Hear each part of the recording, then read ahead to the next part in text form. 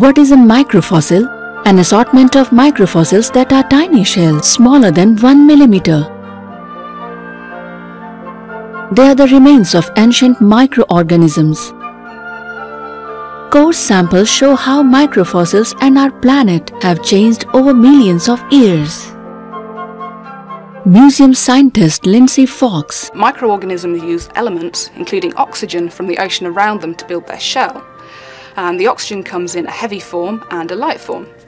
Now, during warm periods, the light oxygen evaporates and falls to the earth as rain, and then it runs back into the sea. But during cold periods, though it's evaporating, it falls as snow and gets trapped on the land.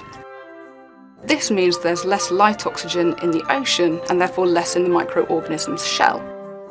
By studying the fossilised shells, we can infer how the climate has changed in the past, and this is helping us to understand how our climate is changing today.